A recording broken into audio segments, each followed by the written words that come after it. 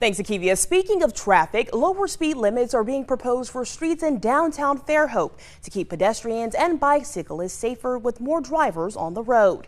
As WKRG News 5's Blake Brown explains, the idea could spread to other parts of the city. Yeah, the City Council will vote tonight, and if approved, the new speed limit will take effect in just a couple of weeks. Traffic in Fairhope moves up and down Section Street Monday morning. Right now, the speed limit on downtown streets is 25 miles per hour, but soon that could change. We have a lot of traffic in and out 7 days a week.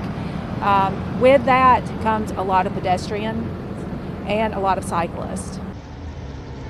Fairhope Street and Traffic Control Committee supporting lower speed limits throughout downtown from 25 miles per hour to 15 miles per hour, something the council will now have to approve Monday night. We're hoping that it will maybe cut down on some of the traffic congestion if you look at it as a whole, and then also to be able to provide a safer streets for the pedestrians who are crossing the street.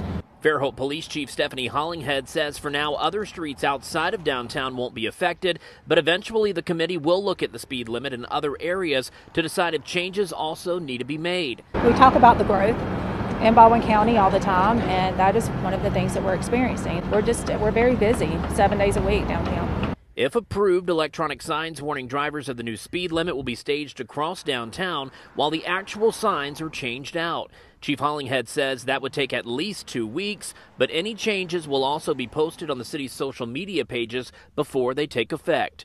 In Fairhope, I'm Blake Brown, WKRG News 5.